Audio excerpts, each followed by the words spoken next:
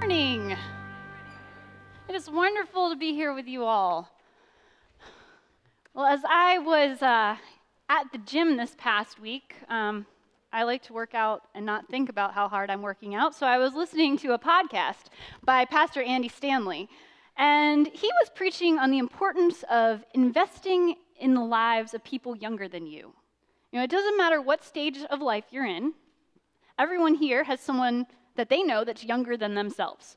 And so it's very important for us, because I see the high school students back here, and it's important for you guys too, to take the gifts that God has given you, the experiences God has given you, the unique story that God has given you, and invest it in the life of someone younger. Share your wisdom. Share what God has done for you. And he said something in the midst of this sermon that I think applies to the series we've been in on generosity. And what he said was, he was reflecting on the death of his mentor, who passed away actually just last year. And as he thought about the death of his mentor, and he thought about all the funerals he's officiated in his lifetime and all the funerals he's attended, he concluded this, that when we gather to celebrate the life of someone who's gone home to be with the Lord, the thing we place the most value on is not how much that person accumulated in his or her lifetime, but how much that person gave away. How much of their time, how much of their energy, how much of their care, how much of their love, how much of their resources did they give and invest in the life of someone else and invest in God's kingdom? That's the thing we hold up. And as I thought about this and what it says about generosity, I also recognize that, you know, there's an uncomfortable thing about generosity. It costs us something. It's sacrificial. Now, you guys understand what I mean. If a millionaire were to give $1,000 to a charity, would we consider that generous? You guys are so quiet. Don't know what to say because you don't want to say the wrong thing. But we might not consider that generous because maybe it didn't cost him or her anything. It was pocket change. But say a single mom on minimum wage gave $1,000 to that same charity. Would we consider that generous? Yes. And so the idea that generosity costs us something is pretty much in conflict with the message that we are being told all the time by our society, which is basically more and better.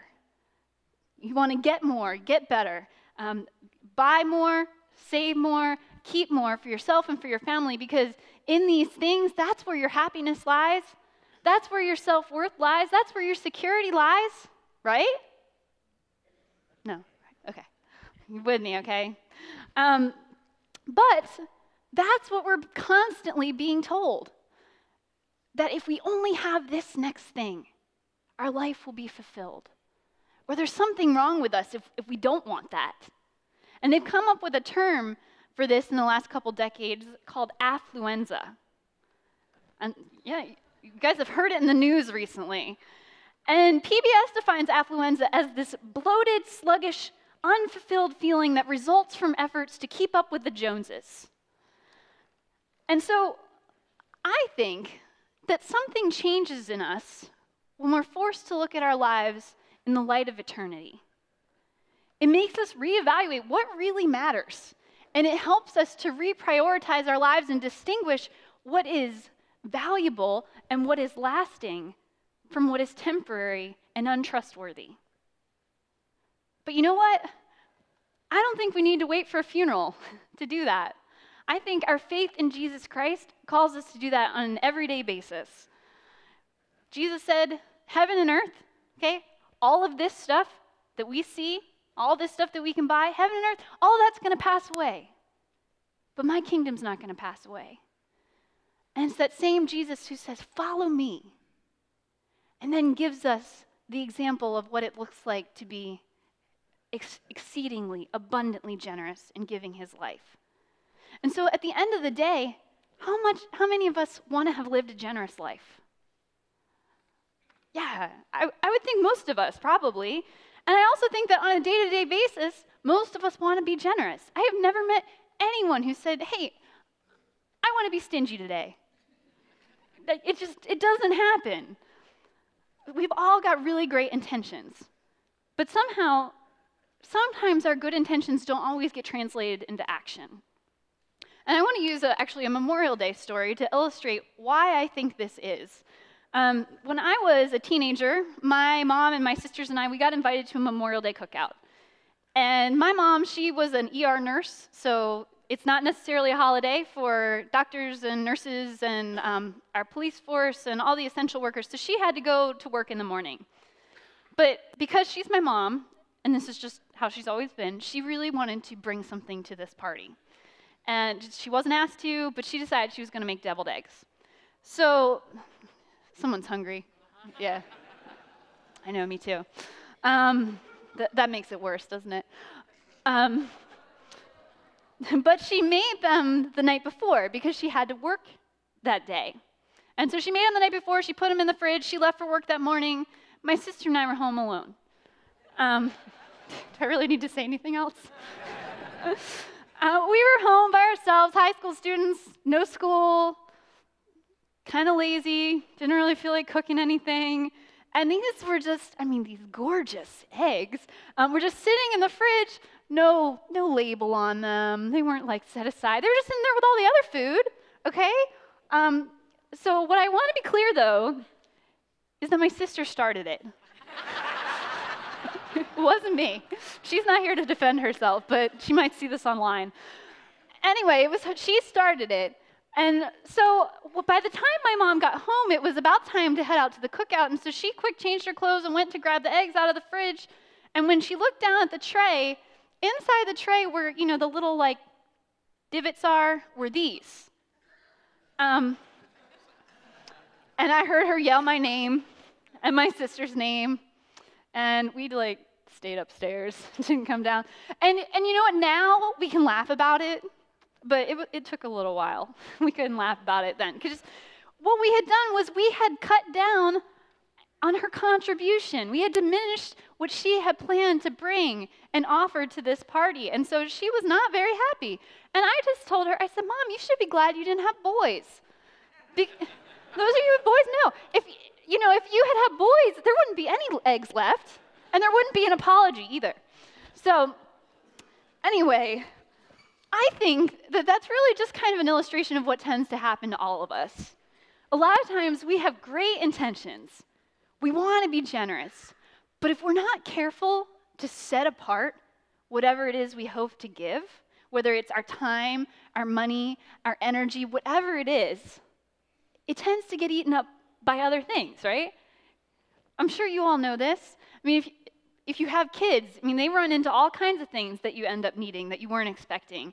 Or, how many of us have been in an accident or had something break at a really inconvenient time? Anything unexpected. These things are real needs. And a lot of times, if we've not been careful to set apart whatever it was we wanted to be generous with, we end up giving what's left over. And so I think, and I've been challenged to think about this too, a lot of times that's also how we end up giving to God. It's not that we don't want to give to God, but there are these other things that come along. Can I get an amen? These other things? Yeah. And I think we can learn a lot about generosity toward God from our ancestors in the Old Testament. Because if we look at back into the Old Testament and see what our ancestors in the faith did, their primary way of worshiping God was not by singing songs. It wasn't by listening to sermons. But what they would do was they would build an altar, and on that altar they would offer to God the fruit of their labors. Not what was left over, but they would bring the first and the very best of what they had, whether it was their flocks. They would bring the first animal born in their flock for that year, first animal without blemish. Or if they were farmers, they would bring the first yield of crops for that harvest season, and they would sacrifice them there to God. They would burn them there on that altar. That's where we get the concept of first fruits. It was the very first fruit of their labor that they would bring. And it said in the Old Testament that the smell of these offerings, in fact, Leviticus mentions it 16 times, the smell of these offerings was pleasing to the Lord. But do you guys honestly think that God likes the smell of burnt meat and grain? Like, really? I don't think so. That's not what was pleasing to God. What was pleasing to God was what these things represented. It was the heart behind what was given.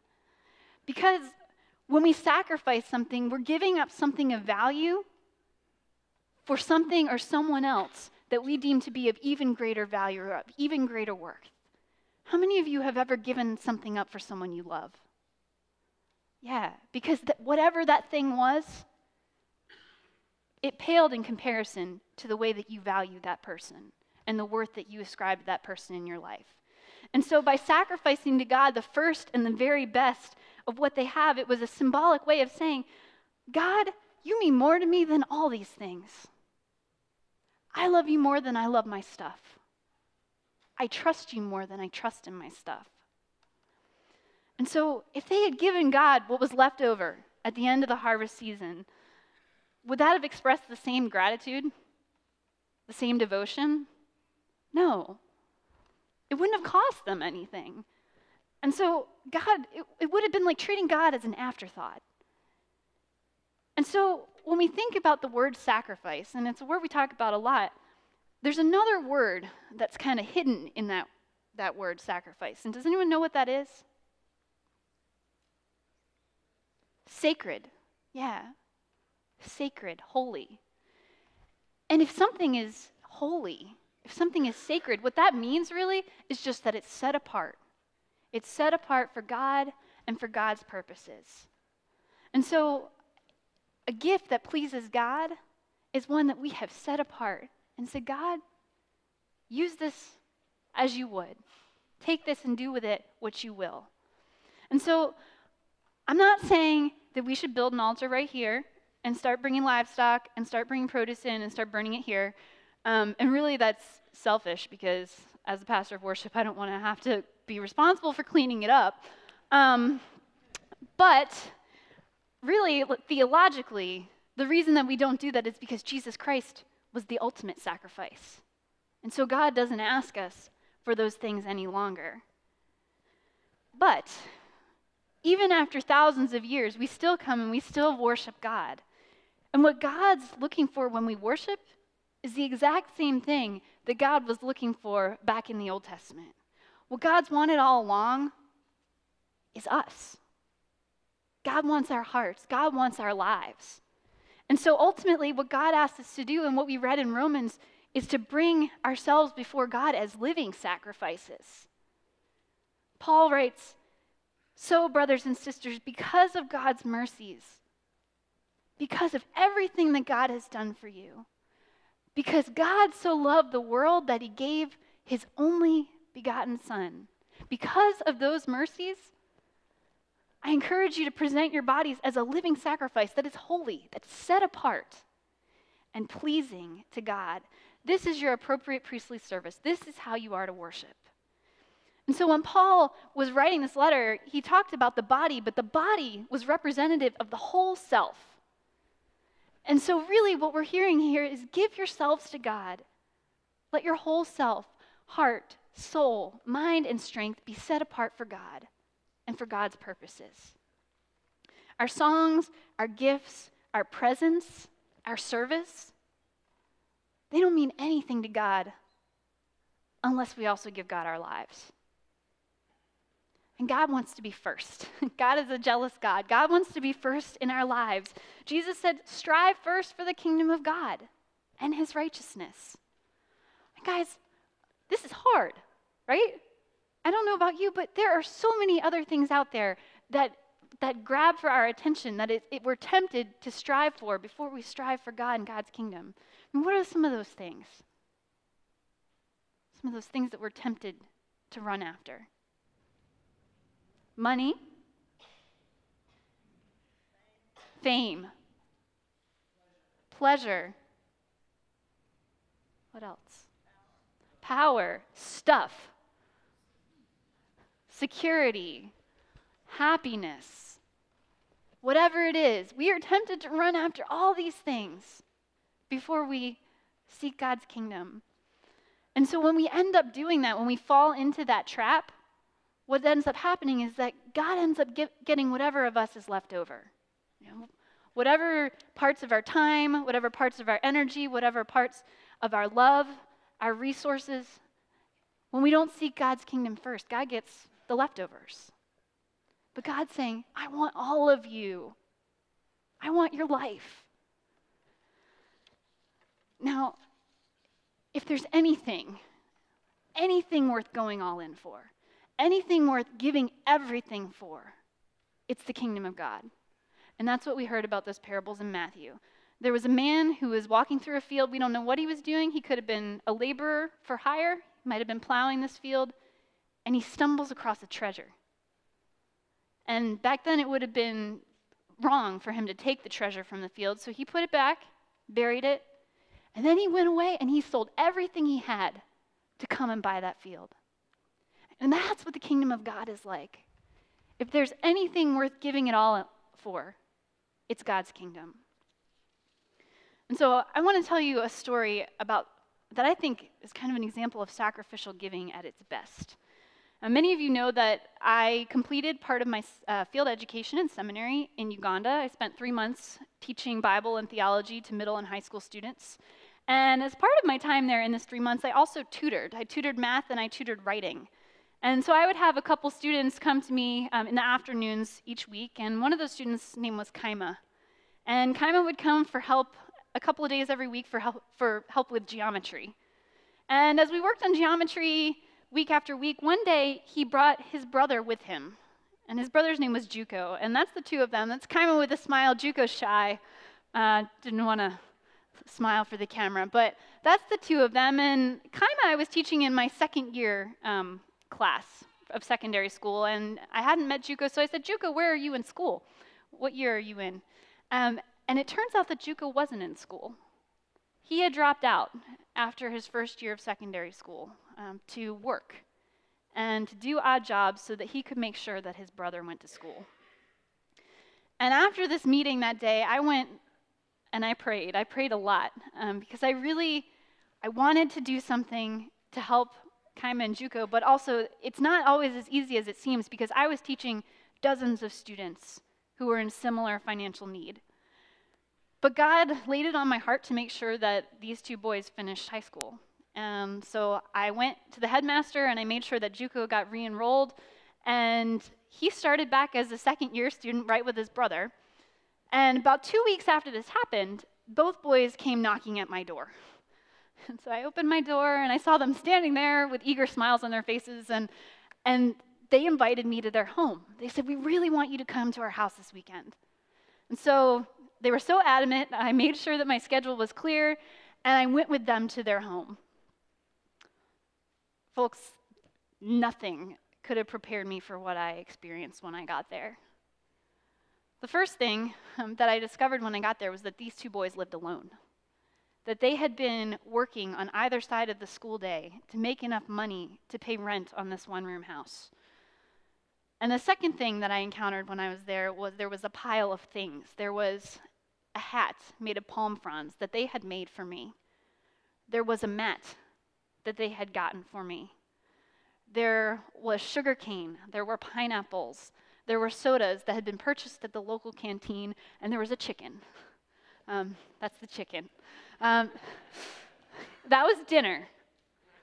And so they brought me to their house because they wanted to thank me, and they gave me this gift of this day with them that included not one, but 2 meals. I don't know if you guys have ever had a 14 and 16-year-old boys cook for you, but it was, I was really impressed.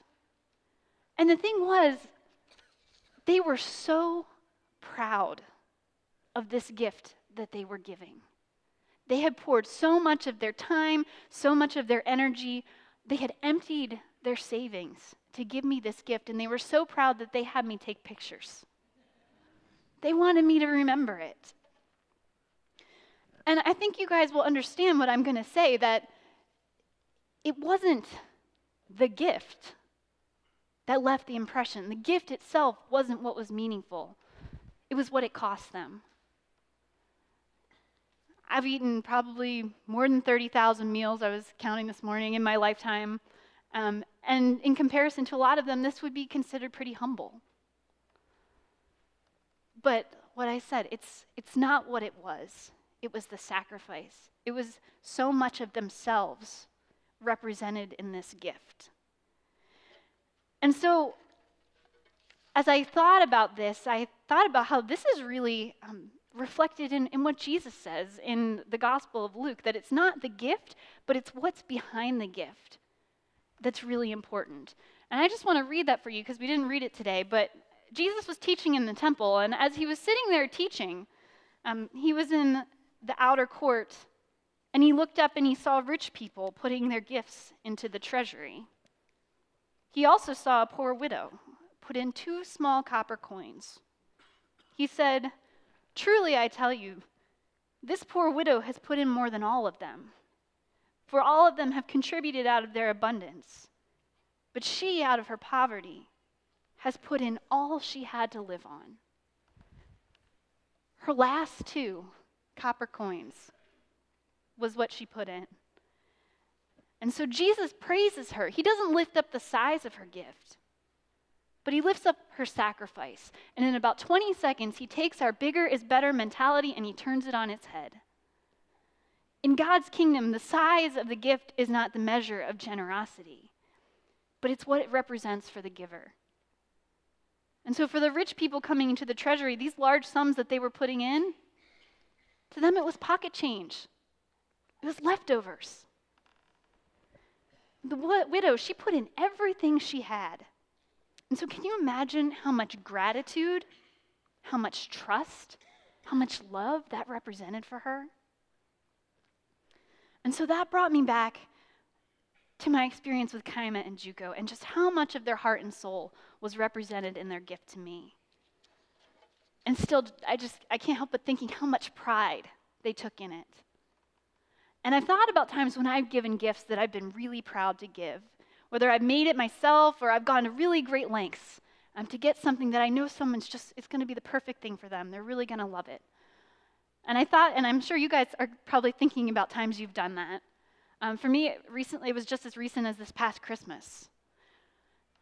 And as I thought about that, what really challenged me is that as Dan and I have been praying about the commitment we're going to make to God next week, as I'm sure many of you have been praying about that and thinking about that, what challenged me is that I can't remember the last time I felt that way about a gift I gave to God. And yet I say that God is the one who is first in my heart.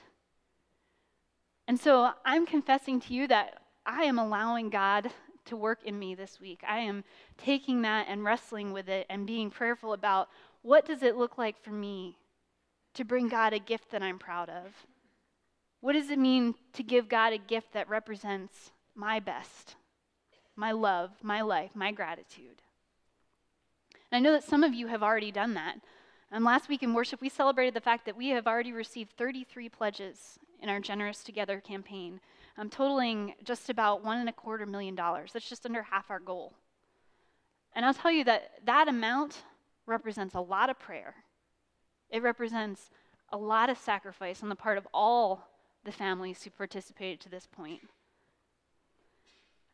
And while I was here at the church earlier this week, I actually ran into someone who had made an advance commitment.